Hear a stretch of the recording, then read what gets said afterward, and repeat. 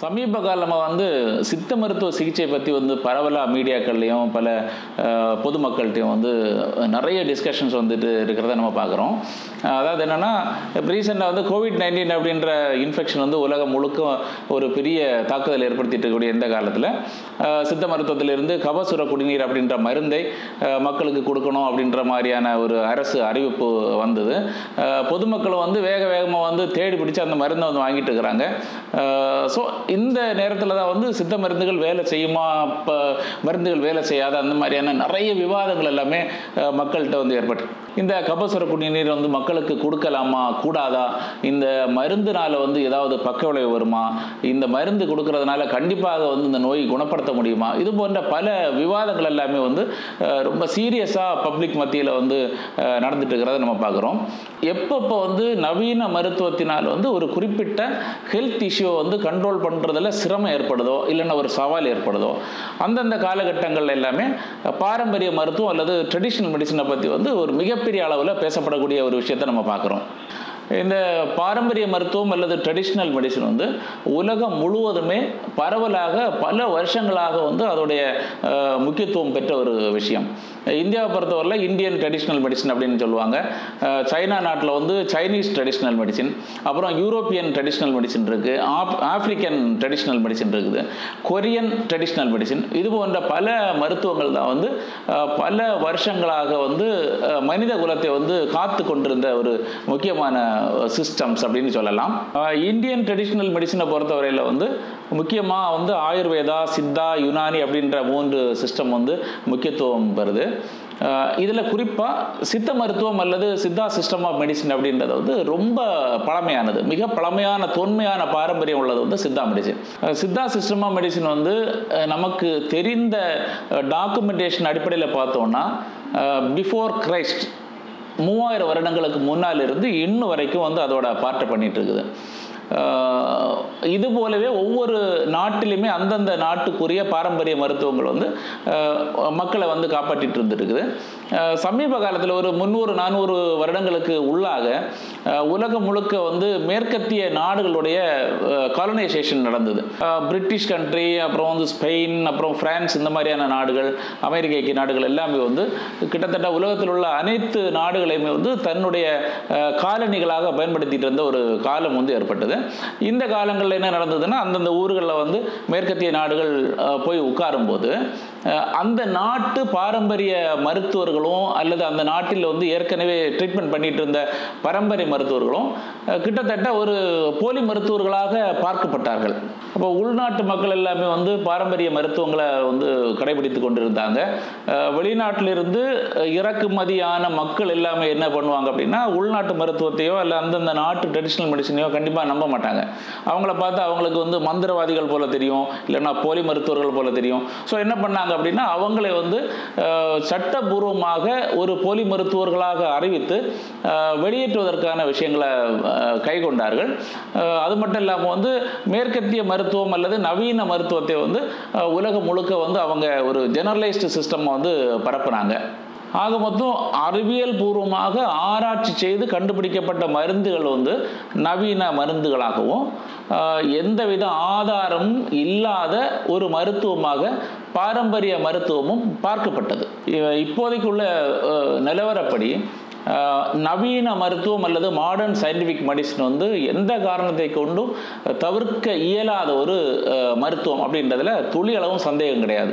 ஏன்னா எல்லாமே evidence based medicines, அது மட்டும் இல்லாமல் அவங்க பயன்படுத்தக்கூடிய நவீன மருத்துவ முறைகள், பலவிதமான உயிர் காக்கக்கூடிய அவசர சிகிச்சை பிரிவுகள், அது மட்டும் இல்லாமல் தினம் தினம் நடக்கக்கூடிய ஆராய்ச்சிகள், அது மட்டும் இல்லாமல் அறுவை சிகிச்சை முறைகள், இதெல்லாமே ஒரு பெரிய வரப்பிரசாதம் அப்படின்னு நம்ம எடுத்துக்க வேண்டும்.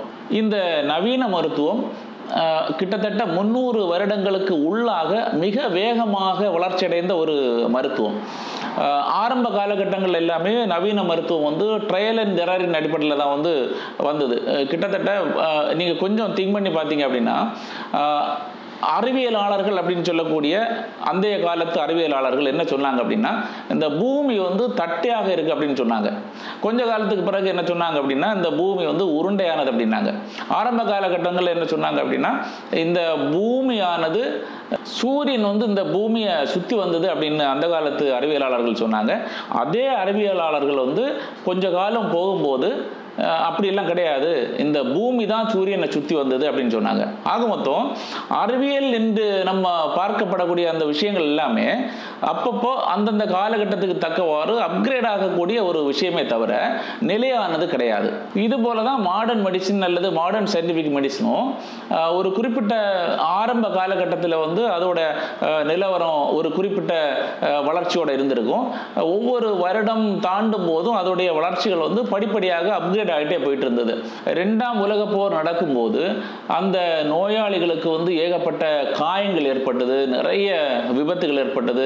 அந்த காலகட்டத்தில் எல்லாமே நோய் கிருமிகள் அல்லது கிருமி தொற்று ஏற்படும் போது சரியான ஆன்டிபயோட்டிக் அப்படின்னு சொல்லக்கூடிய மருந்துகள் அந்த காலத்தில் ரொம்ப சவாலாக இருந்தது.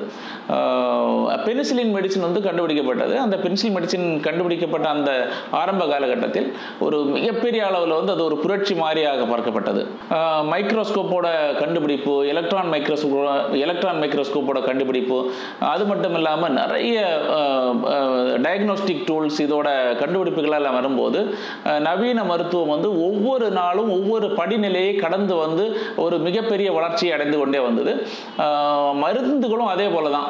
இப்போ உலகம் முழுவதுமாக பல ஆயிரக்கணக்கான ஆராய்ச்சி நிறுவனங்கள் வந்து இருக்குது. அது நவீன மருந்துகள் தொடர்பான ஆராய்ச்சிகளை தினமும் பண்ணிட்டே இருக்குது.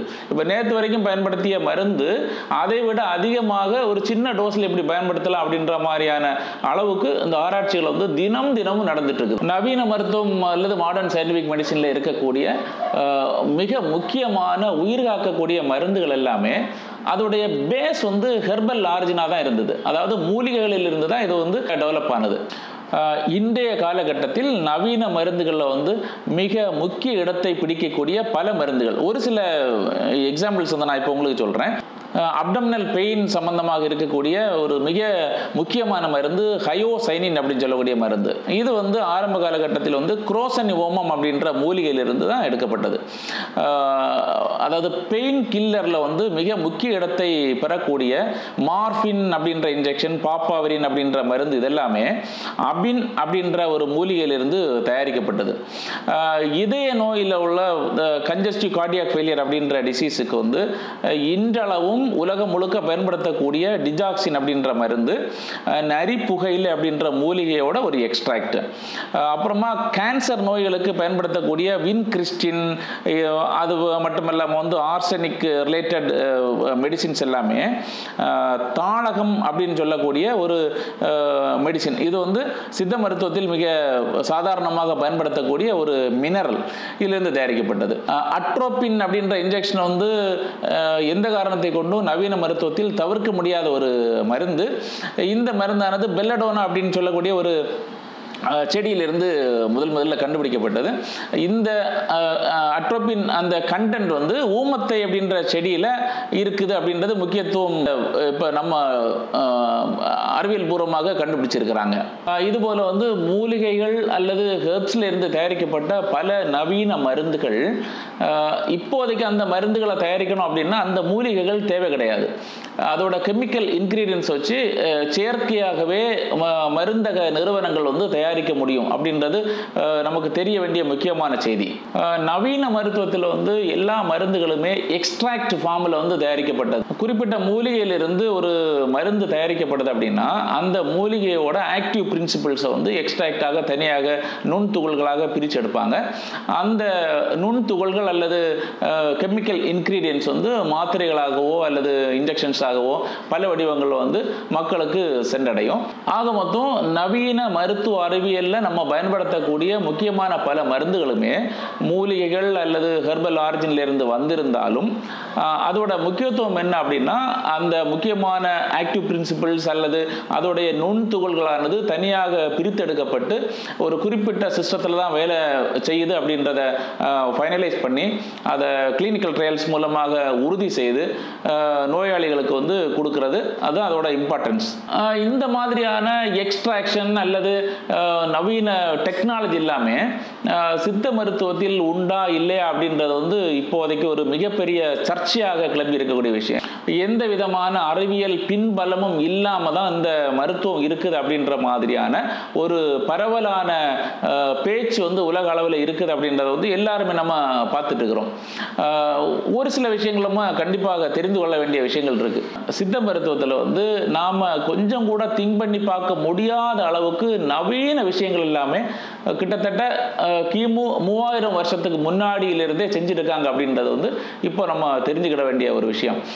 சாதாரணமாக குடிநீர் அல்லது கஷாயம் அப்படின்னு நம்ம சொல்லக்கூடிய விஷயங்கள் எல்லாமே இன்றைய நவீன அறிவின்படி அதுக்கு என்ன பேர் அப்படின்னா வாட்டர் எக்ஸ்ட்ராக்ஷன் அப்படின்னு பேர்.